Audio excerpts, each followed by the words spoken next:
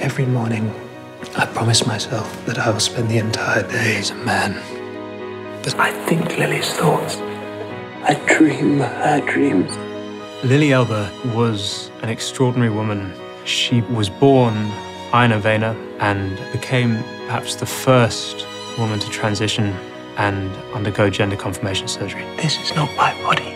I have to let him go. Eddie Redmayne was my very first thought. He was who I wanted to cast when I read the script.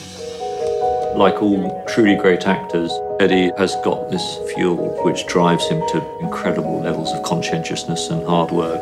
It's a part that takes a great actor, and Eddie really takes us there through all the levels of becoming Lili. What was important for me was meeting men and women from the trans community and hearing about their lives and what they've gone through, and they've been so giving. Every single trans person I've met has talked about knowing that it was from their youth that their assigned gender was different to their own inner identity. And so at the beginning of the film, when Lili's living as Einar, he has these incredibly high starched collars, these very, very formal suits. All of this for me was a sense of Lili putting up this exoskeleton. A lot of our conversations were about, rather than the character kind of learning to be something new, it needed to look like Lili was learning to shed Einar. And so one of the things I looked into is, when was her inner self exposed? As it were, the sort of subconscious moments in which her true gender spoke. It's Lili. What is it?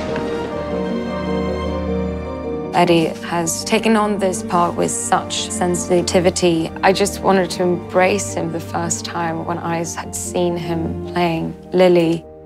It was so clear and authentic. I could just lose myself getting to know Lili because she was so real. I think he feels such a deep responsibility to get every moment right. And it's been wonderful to watch him do that with such courage and honesty and just incredible commitment.